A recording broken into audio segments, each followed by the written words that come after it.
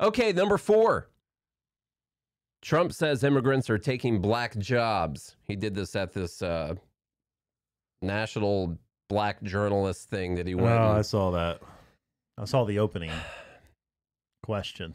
Now, Axios, they say Trump says immigrants are taking black jobs. Reality check. There are no, this is the news organization.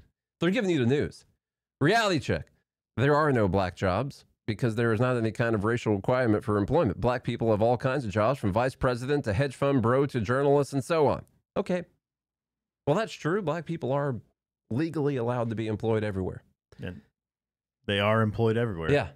But I think everyone knows what he means. What he means is what everyone has called black jobs up until Trump started saying the words black jobs. Because, in fact, in the community notes on this article, there are tons of links of different news organizations talking about black jobs, and even reports from like the U.S. government talking about immigrants taking black jobs.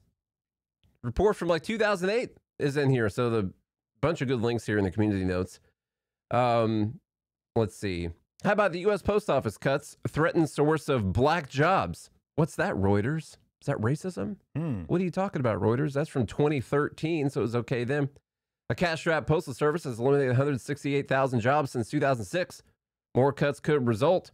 African Americans represent 13.1% of the U.S. population and 11.6% of the labor force, according to a 2012 U.S. Department of Labor report. Nearly 1 in 5 African American workers hold government jobs, such as mail clerks, firefighters, teachers, the report said.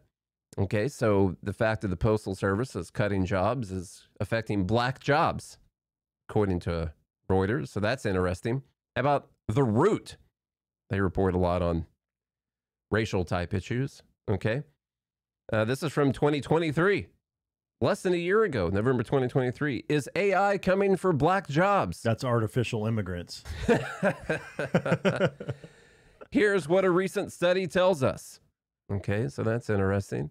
Of course, there's more stuff in here. They mention roughly 4.5 million black jobs could be displaced by automation by 2030. It's totally fine until one specific person used that phrase. Like any other presidential candidate. And this is, Josh, this is the kind of thing that we talk about. Like this, you know, we've never been huge fans of Trump. He's done a lot of things that we disagree with, okay? But there is something different about the way that the media, the establishment media, treats this guy. And the way the lying and the gaslighting that occurs, right, where all of a sudden we're supposed to act like saying that someone's taking black jobs is a racist thing to say, and say that there are specific jobs. And then here's the problem. You get more people to vote for him because they can see through the BS. And then the question pops in their mind, like, why do they hate this guy so much? You know? Why are they trying to kill him? Why are they trying to put him in prison? What does he have? Like, what he's saying the same things you said back in the day. Yeah. Yeah. What's going on here? And so then, I mean, I came in to this show after the assassination attempt on July 13th and saying, I'm 99.9% sure I'm going to vote for Trump now. Like, and I haven't liked the guy since, I don't know, since the beginning. I said, I hated The Apprentice. I thought it was terrible. I said when he first started running for president, I said that he was a liberal Democrat from New York. He was a big spender. And that's a legitimately true statement. Yes. It's like objectively true. He's not conservative whatsoever. But the problem is there's this like coordinated mounted effort to somehow hate this guy when he could probably be defeated on policy alone. You just talk about normal stuff and he could probably be defeated and people wouldn't be so, they wouldn't feel like this connection. It's hard to describe, but there's almost like this emotional connection because he's being essentially bullied by the elites or the people in power, or the people in control. And so he's seen as this outsider coming in. So he connects more with the people because they feel like they're also being controlled and held down by the elite and lied to by the media. and they can't stand it. They don't like, it's not even really about policies, because it's not exactly like Donald Trump shrunk the government or anything. It's about them losing control. The people that are actually in power, the bureaucrats in the state that are actually in power.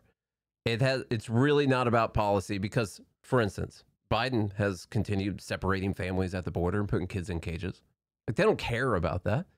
They like to be able to control whoever the person is. And Trump's kind of seems like a guy that you really can't control, you know? He's unhinged. He is unhinged. And for better or worse or whatever, you just really can't control him. And I think that fact alone is the reason they treat him the way that they treat him. Not even about anything that he says. They just want to be in control. He's not a yes man. Mm-hmm. All right. Okay. So, yeah, there was a study from 2008, the impact of illegal immigration on the wages of employment opportunities for black workers. This is the United States Commission on Civil Rights is pleased to transmit this report. A panel of experts briefed members of the commission on April 4th, 2008 regarding evidence for economic loss of job opportunity costs to black workers attributable to illegal immigration. The panelists also described non-economic factors. Okay, let's see. Among its findings, the commission notes that the illegal workers are estimated to account for as much as 1/3 of total immigrants in the United States, and illegal immigration has tended to increase the supply of low-skilled, low-wage labor available. The commission found that also that about 6 in 10 adult black males have a high school diploma or less and are disproportionately employed in the low-skilled labor market and likely competition with immigrants. Evidence for negative effects of such competition range from modest to significant, according to the experts who testified. So this is from the United States Commission on Civil Rights. And that's what they have to say about this. Mm-hmm. But Trump's racist for saying that immigrants are taking black. And listen, I don't go along. I don't care. I don't go along with that line. I think everyone needs to compete for jobs. And I think a free market for labor is fair. And I don't care if someone's an immigrant or not an immigrant, a citizen or whatever. I think people have to compete for whatever job that they have.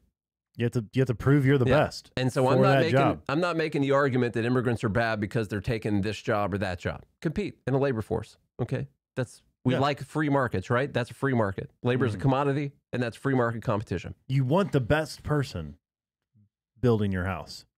Right? Or, you know, some of the problems is they're illegal and can be below minimum wage, stuff like that, pay them under the table, all that kind of stuff. Well, you work under the table too, just like that guy. And then let's all work together to get rid of these stupid laws. Yes. Okay? Yeah. Oh, if you want to find out more, go to blackjobs.com, a website that still exists. All right, there we go. That's Dumbleep. That's Dumbleep. That's actually a website, by the way. Oh, man. Yeah, so let's go to Dumbleep number 5. This is a couple things about abortion. By the way, the swipe thing is working now. Hey. It's just working. Did you get the switch? No, I don't have it plugged up. Huh. It's just working all of a sudden. Maybe it was your hands.